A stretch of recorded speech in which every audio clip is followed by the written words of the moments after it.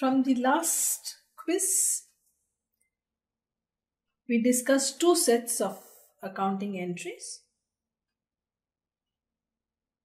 Both when a separate set of books for joint venture is not kept.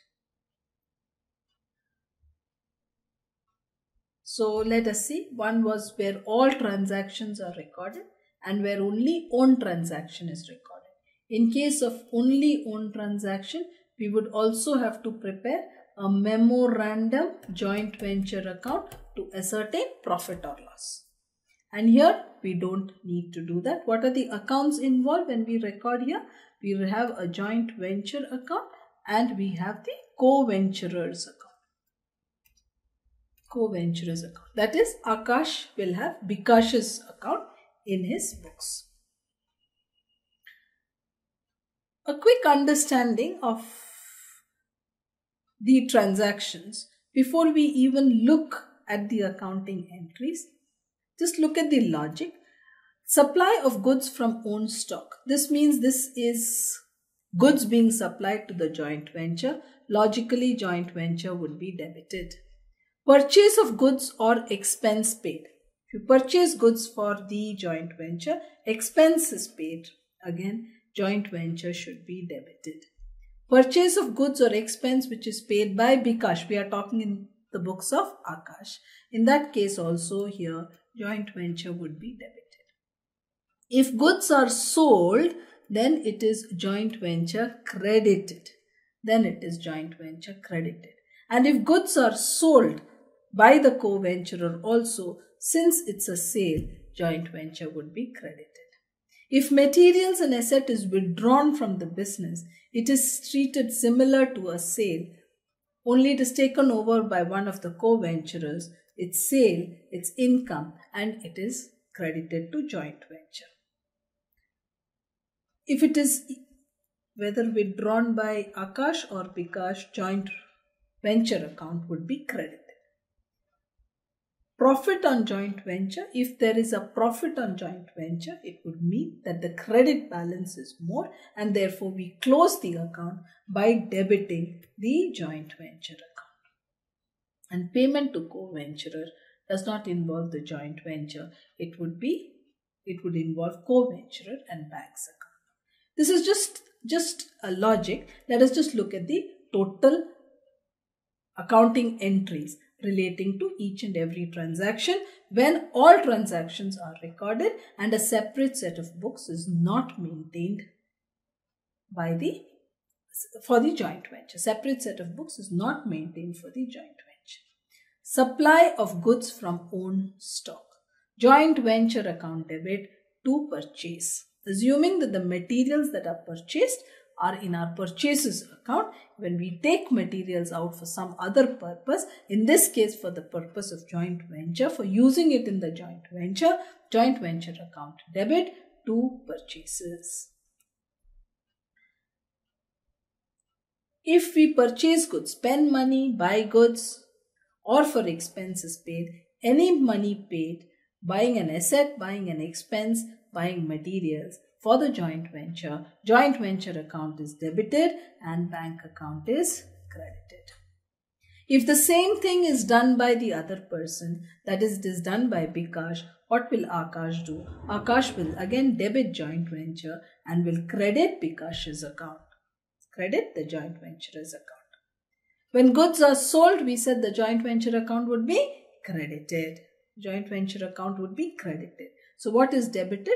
If money is received, it's bank account. If it is a credit sale, then the particular person debtor account is debited. So when goods are sold by Akash, Akash says bank account debit to joint venture. But if the goods are sold by Bikash, then also he credits joint venture but says Bikash's account debit to joint venture. So all incomes joint venture credit, all expenses joint venture. Next, if materials or assets are withdrawn from the business by Akash himself, he says asset account debit. If he is going to use this material to sell in his own business, then he calls it purchase. Purchase or asset account debit to joint venture.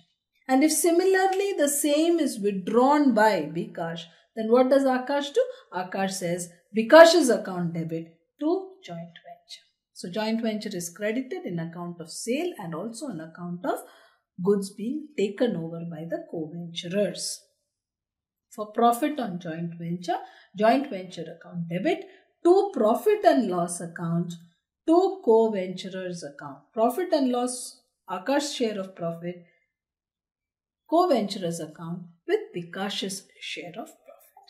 The balance now in the co-venturers account, the balance in Vikash's account would be the amount which is payable to Vikash or to be received from Vikash. Payment to co-venturer account debit to bank, or receipt from co-venturer, bank account to co-venturer.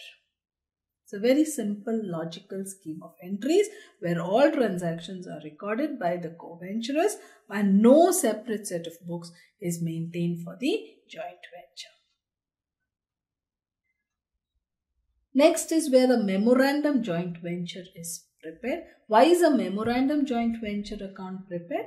In order to ascertain the profit or loss on joint venture. So all expenses are put on the left side and all incomes on the right side. Balance is either profit or loss. But accounting entries, as far as accounting entries are concerned, Akash will record only Akash's part of the transaction. If Akash spends money, if Akash receives money, if Akash earns a profit, if Akash incurs a loss. But Akash does not pass any entry with respect to the transactions which are entered into by Vikash. So what would be the entries? For the same things, if we take the entries, supply of goods from own stock, what would be the entry in the books of Akash? Since Akash has supplied the goods, Akash would say joint venture with co-venture account debit to purchase account.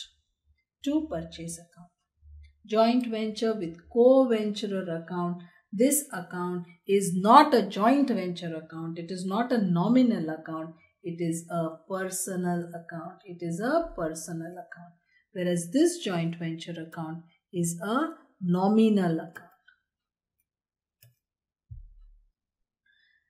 Similarly, if goods are purchased, expense is paid. Whatever expenses, whatever payment is made by, whatever contribution is made by Akash debits joint venture with Vikash account. Because basically this amount has to be collected from the joint venture. So joint venture with co-venture account debit to bank. When expenses are paid by the co-venturer, Akash does not pass any entry. When Vikash has to incur expenses, Akash does not pass any entry in his books.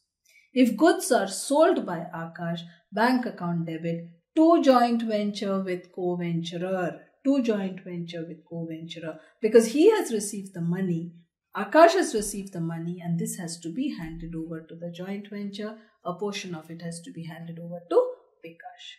But if Vikash receives the sale proceeds, then Akash does not pass any entry in his books.